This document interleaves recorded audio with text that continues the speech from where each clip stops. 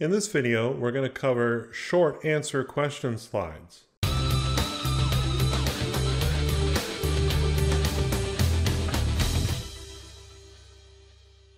Lately, I've been thinking about short answer questions because I've had a couple of questions from my viewers on YouTube related to how they can survey their learners and their reactions to the training and their thoughts and feelings about this, that, and the other thing.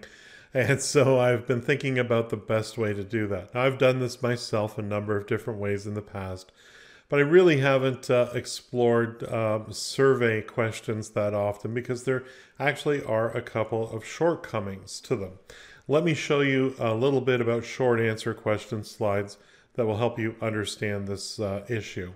So here I've got just a basic project right here, and I'm going to click on my slides icon here and add a question slide. We'll choose short answer, and we'll start off with a graded question here. So I'm going to click OK. So I'm going to type something into the stem here. What street in New York City is known for live musical theater? Now, short answer questions work off of matching what the learner types against what you identify as the correct answer. So I can click on this answer area here, and I'm given an opportunity to put in all the correct possible entries. Broadway Street. I'm not going to worry about uppercase or lowercase letters, so I'm just going to leave case sensitive unchecked. But we're going to need some variations to this because someone might type in Broadway Street, but they might also type in Broadway Street with the abbreviated form. And they may also type in Broadway Street, the abbreviated form, with a period afterwards. And, you know, if you sit back and think about it for a while, you might come up with even more possible answers that could be the correct answer, just written a little differently. This is why I don't like short answer questions, because there is an opportunity for someone who clearly knows the correct answer to type in something that could get marked as incorrect. So I tend to avoid it for those reasons as well. Now, if we take a look at the quiz questions here, I just want to show you a couple of things. Now, just like any other question, you can assign points. You can display correct or incomplete captions. You can have your own failure messages and multiples of them if you wish to give them multiple attempts. And of course, you've got reporting. Now, this is important because there is one way you can use short answers to survey your learners without necessarily impacting your score. But there is an issue with that, and I'm going to share that with you here. So I'm going to type in final quiz, and I'm just going to put an underscore there so that this will be identified in your LMS as a final quiz question.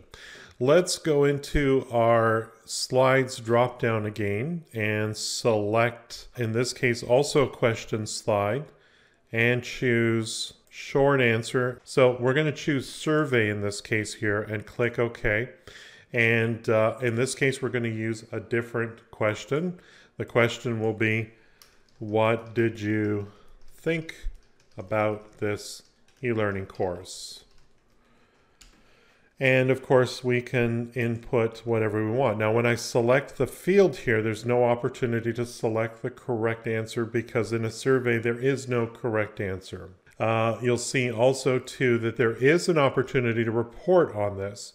So I'm going to call this Level 1 Eval. And because this is going to be the first of a survey set, I'll call it 01. And so that's going to be what you're going to look for in your learning management system if you want to see what learners have provided here. Two problems with using a quiz question as a survey. Number one, Captivate thinks it's part of your quiz. So if I've had one question for a final quiz before, my short answer survey question is going to say question 2 of 2 in this case. Now, to get rid of the progress indicator on your quiz slides, we're just going to go into the Edit drop-down menu and go to Preferences. Specifically, we're going to navigate to the Quiz category and the Settings subcategory, and then we're going to uncheck Show Progress so that the question 2 of 2 will disappear from our survey question.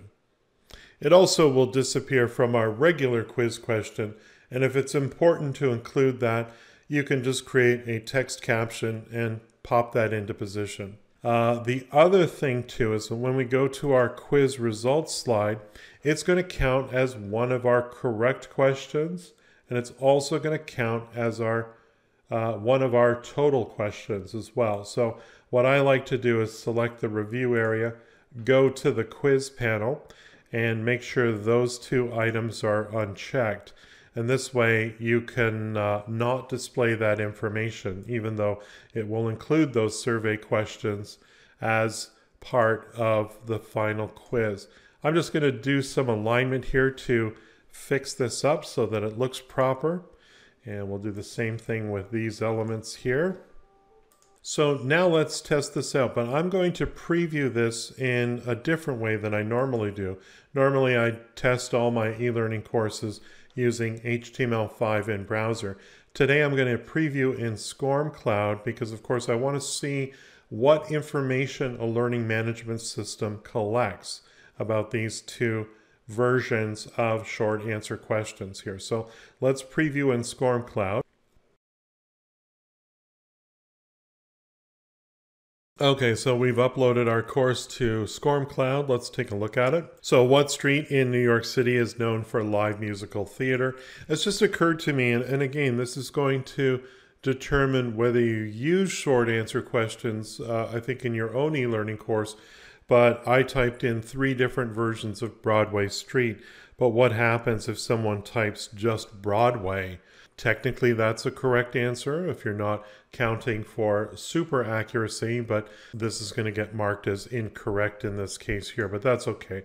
We'll continue. And of course, now I'm at the point where I'm being surveyed for not part of the quiz, but instead part of what could be a level 1 evaluation. And I would say this is a great course or something like that. There's no right or wrong answer. It submits that.